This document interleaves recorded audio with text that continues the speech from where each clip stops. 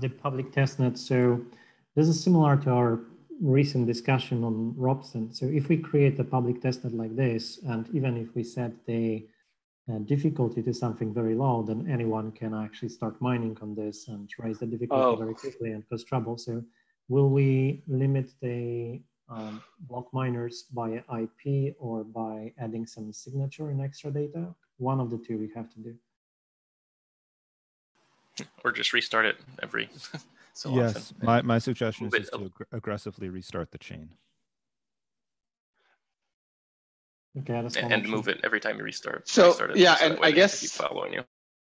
I would, like once we have a solution for Robson, I think, and we've tested it on Robson, I would be fine moving it there. But just in the meantime, to like get this out ASAP, I'd also be in favor of restarting the chain more frequently than trying to solve this problem as like a blocker to getting this testnet out. Yeah, I agree. Restarting the chain here is like we cannot restart the Robson, but we can restart this testnet. So there should be no attack, or maybe if it starts being the problem, then we can do something. Yeah. Probably good to just have a simple process that allows the people who involved to easily coordinate for where the new chain is, because you have to be able to find it, and you don't want the attacker to be able to automatically move. So you just want some just human process that you just all, agree. Okay, we'll post it in this private channel, or whatever, the chain ID. So we can use the 1559 Discord, and if that becomes a problem, we can use a chat between, Yeah, just something that's not easily automated for the attacker to automatically follow. Like they have to be a human paying attention, sitting around. Good point. Yeah. So let's start with the fee market channel, and if that gets compromised, we can find something more robust. Sure. Okay, and then sorry, go ahead. Yeah, I have a question about JSON RPC. So do we need to expose two additional fields on transaction structure on ETH get transaction by hash endpoint? Yes, this is a plan. Yeah, I will write those 4 EIPs. I already wrote EIPs for the block data, and I will write EIPs for the transaction data. Yeah. Yeah, we exposed that, but we checked it with on Besu, and on Besu it's returned the old. Yeah. We still not have implemented. Okay. Get transaction by hash and Okay. Yeah. Okay. Anything else? No. Okay. Cool.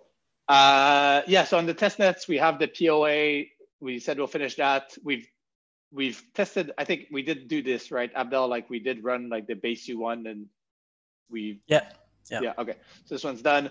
And then these two we're basically combining into the fork of mainnet. And then I guess, other testing. So Nethermind, you mentioned you're using 1559 as part of a client network. Filecoin also has 1559. Near Protocol also has it. I should link Deribit had a write up about it.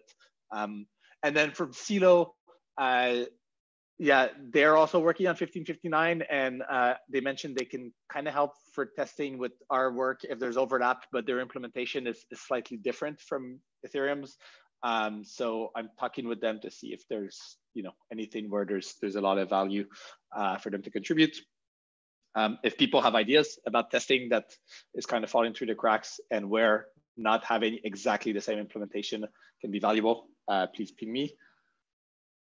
And then just on the R&D side, I guess in terms of theoretical analysis for the EIPs, since the last call, the biggest change is Vitalik put together some slides about 1559 that were quite good. So if people want to have a look at that, they give a good overview. And then, in terms of comparing 1559 with the alternatives, I linked your notebook here, Barnaby. And then Barnaby, in terms of simulations, on the last call, you mentioned a couple more things. So I've just linked them there for people to be aware.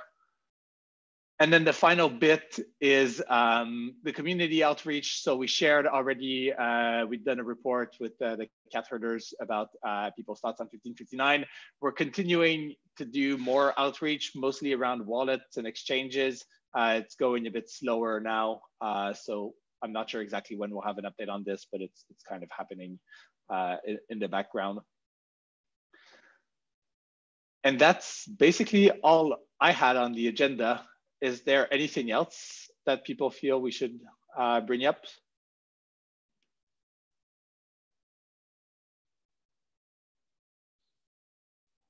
Okay, so I'll share, well, I guess we'll have a full transcript for this. I'll share an update on Twitter today.